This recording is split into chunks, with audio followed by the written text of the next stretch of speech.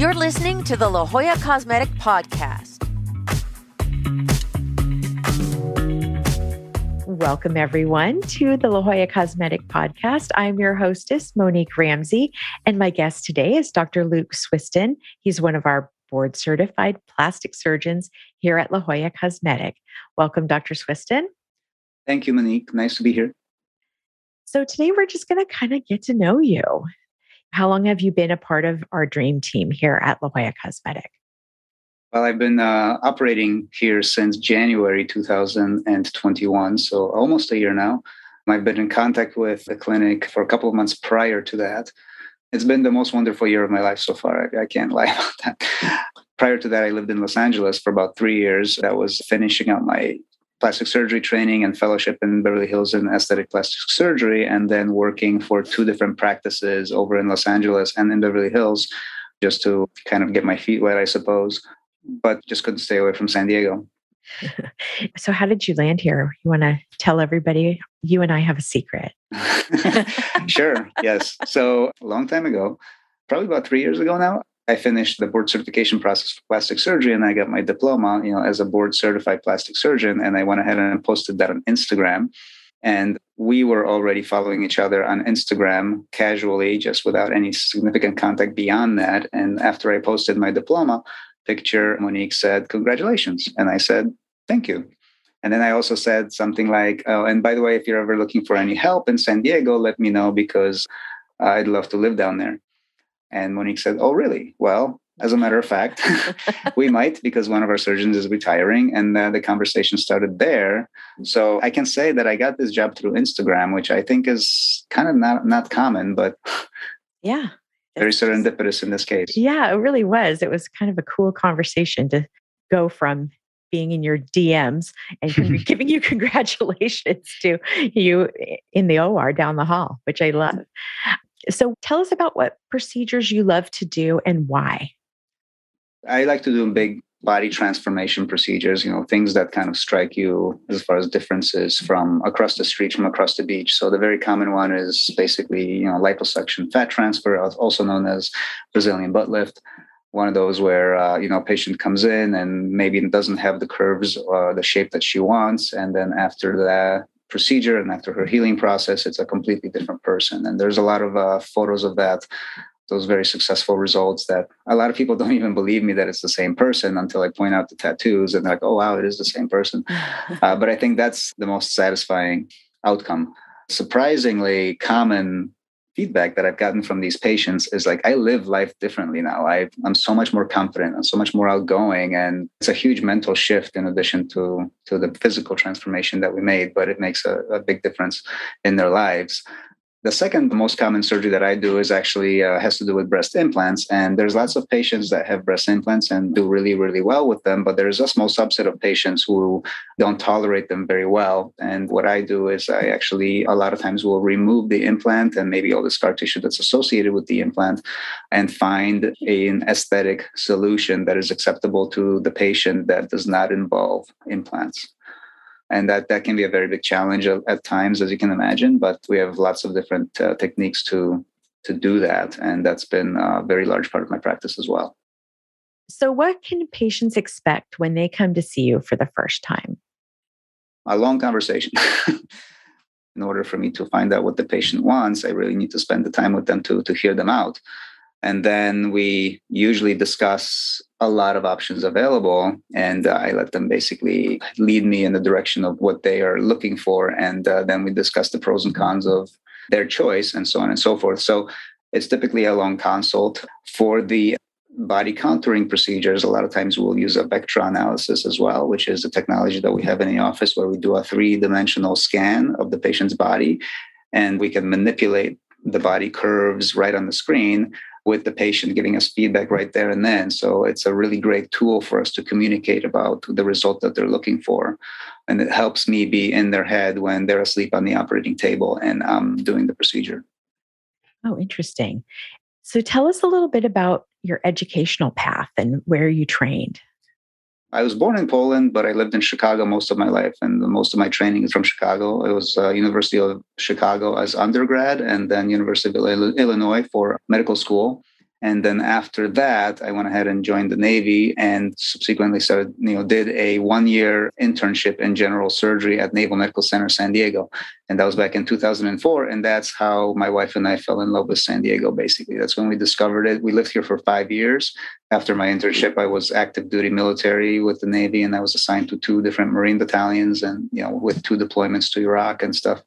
But the 5 years we spent in San Diego while this was happening was pretty much the best time of our lives. So after the active duty obligations were over, I went back into training. So I went back to Chicago for general surgery and then ended up in Salt Lake City and the University of Utah for plastic surgery training. And by that time, I was pretty sure that I wanted to gear my mindset, my practice towards aesthetics. Interestingly enough, my undergrad degree was actually in visual arts. And I think it took me about 10 years to figure out that marrying plastic surgery with visual arts was sort of my best forte, the best combination of, I guess, my skill set and my mindset. But to that end, I went to train for 1 more year to Beverly Hills. And that's where I did an aesthetic fellowship with lots of plastic surgeries geared specifically towards the aesthetic outcomes, as opposed to reconstructive and hand and craniofacial, which is, something that I've done in my training before. After that, my wife and I settled down in Los Angeles for a couple of years just to see how we like it. I think at the time we were of the mindset that Southern California is Southern California, so LA probably is just as good as San Diego, and why not give it a try? But we quickly found out the horror of that sentence from a San Diego native's ears.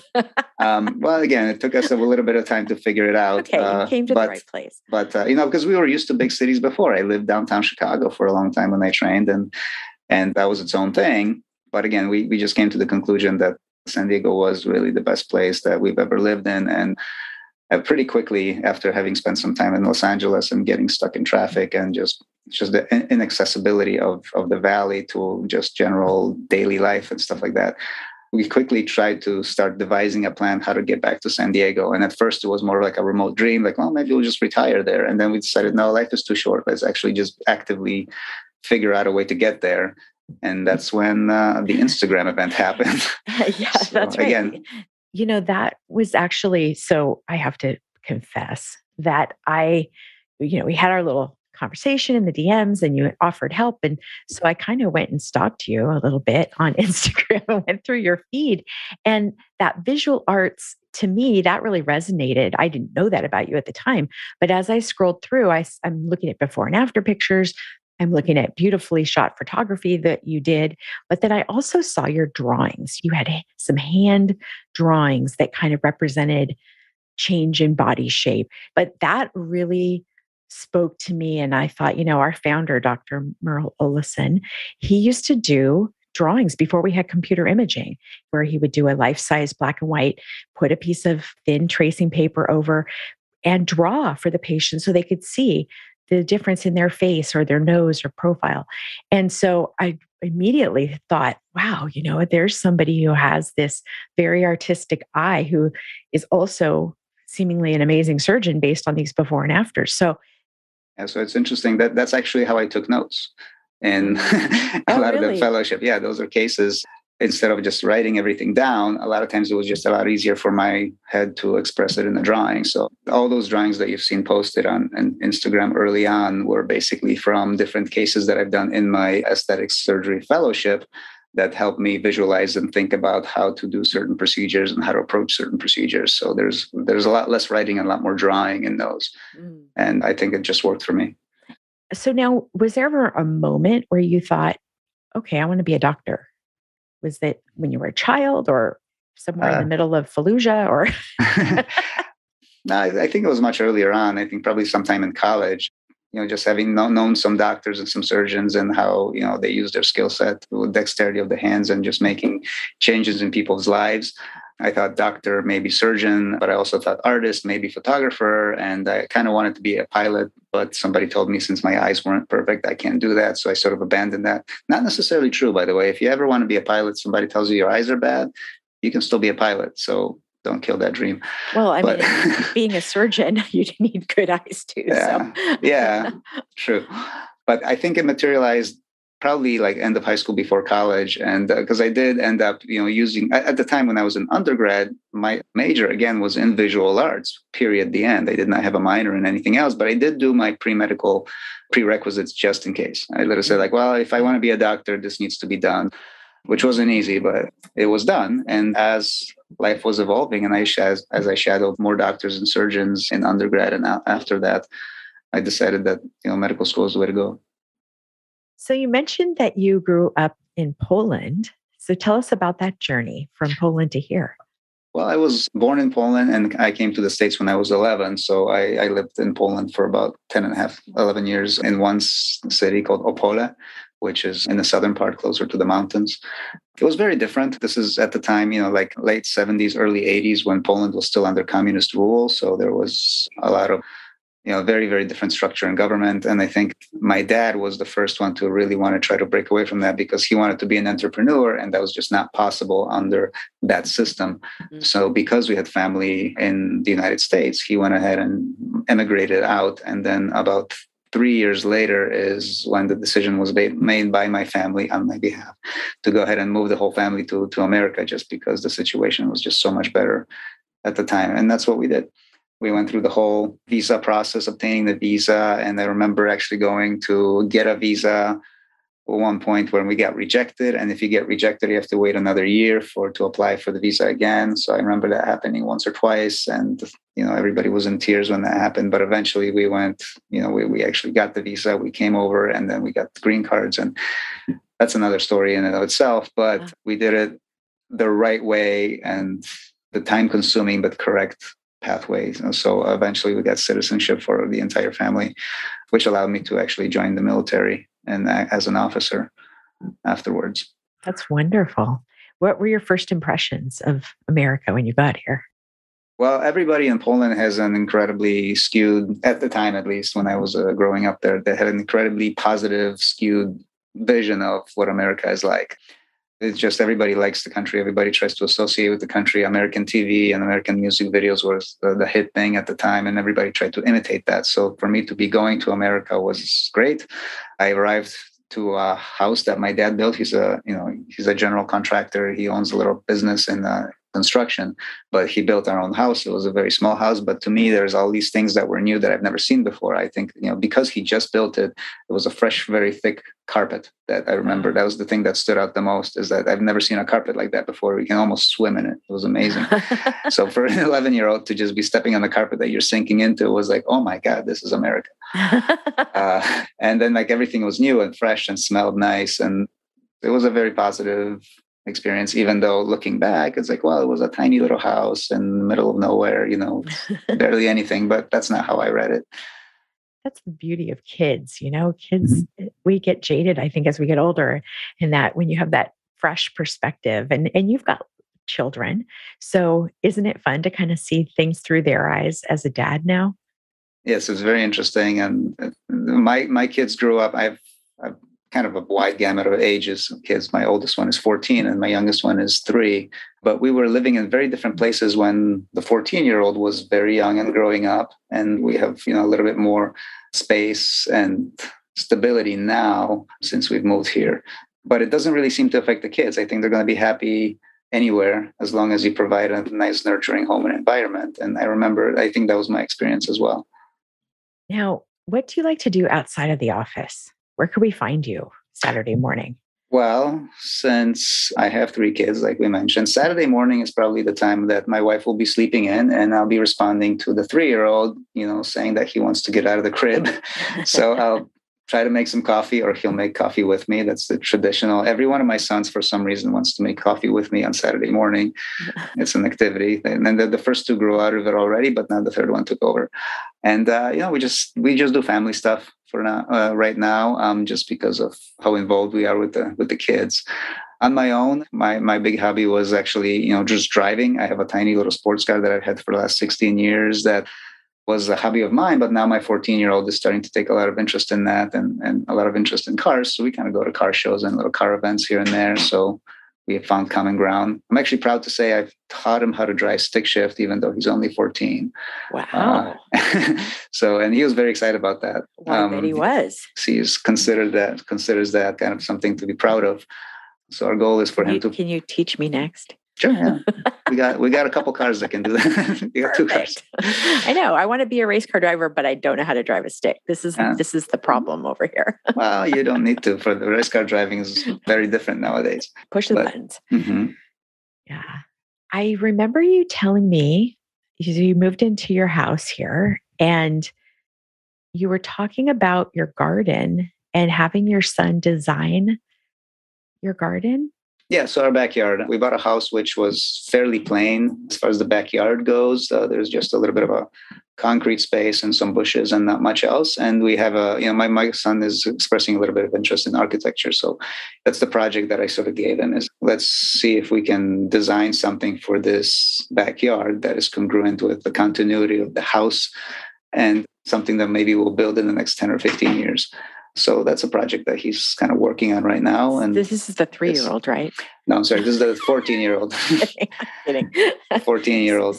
So how's that going? Is it it's good. Going well? Yeah, he's got a couple of different versions depending on, there's one that I like more and then there's another one that mom likes more, depending on the layout. But he's very good at it. He's thinking of doing this for real, like in school. So we'll see what happens. So what have you learned from listening to patients over the years? I think the patients are basically by far the most important teaching experiences that you'll have in your life as a doctor, and that never ends. You'll learn until you retire, and even after you retire, you still learn. I think, and I have a lot of respect for surgeons who are in their 30th year of practice who still listen to patients and still modify their techniques, especially in surgery. So I guess once you know the basics from medical school and from the training and residencies, I think the patients will fine-tune your skills if you just listen to them. They will tell you what they want and they will tell you how to do things better than what you've ever done. You just have to keep your mind open. I think that's true in a lot of different professions. That people who do it for a long time have to always remain open to all the things that have changed and progressed since then. Mm-hmm. That's why you guys do a lot of training. So you get your board certification, you get your pretty thing to put up on the wall. But after that, what are the requirements for ongoing medical education? So in order to get that diploma in the first place, there's years and years of training. So once you get that diploma, you're in your late 30s, early 40s. In my case, it was early 40s. And that's when you start looking for your actual job. To maintain your certification, yes, you have to take a test annually that is devised by the board. The old way of doing it was that you have to recertify every 10 years. So every 10 years, you take a huge, huge test that takes like all day. But they've changed it now to where we just take a kind of a smaller test, but every year that sort of adds up to that 10-year test. And on top of that, we have to also prove that we're staying on top of our training. So there is every year to keep your medical license, you have to submit proof that you've attended so many lectures throughout the year that have to do with patient safety and your skill set and your profession. So we can find you on ljcsc.com. And then you said on Instagram at Swistun MD. And then what would you like listeners to take away from this podcast? I think more than anything, especially in aesthetic plastic surgery, I've learned that communication is key with patients. So we're going to go over exactly what you're looking for in your result and then exactly the options that you have and the pros and cons of each option. And then we're going to make a collective and informed decision on how to proceed after surgery. But I can't do something that I don't have a clear understanding that the patient really, really desires for the right reasons. And that's sort of the connection we try to build. It's interesting that you mentioned the reviews. I actually, I know that that's the reality of today is people go to reviews first and foremost. And I think I still have 5.0 stars, which I can only go down from there. But all you need is one person to give you a 4. Yeah, but they're telling because each one of these patients just spent a lot of time on these reviews. I was very blown away by that, just seeing that. Like, oh my God, there's like 3 or 4 paragraphs about like what how this patient feels about what happened. But I think they're very genuine and very telling. Okay, well, this was fun. I hope you had a good time. Thanks for spending time with me, and for everybody listening. If you have any questions about our services or want to schedule a consultation with Dr. Swistun, just let us know. Check out the show notes. We've got all the links, and we will see you again next time. Thank you. Thank you again for having me.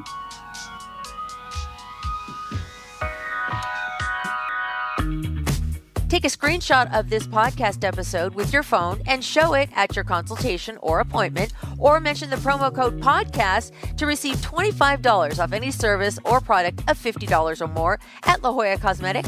La Jolla Cosmetic is located just off the I-5 San Diego Freeway in the Zymed building on the Scripps Memorial Hospital campus. To learn more, go to ljcsc.com or follow the team on Instagram at ljcsc. The La Jolla Cosmetic Podcast is a production of The Axis, TheAxis.io.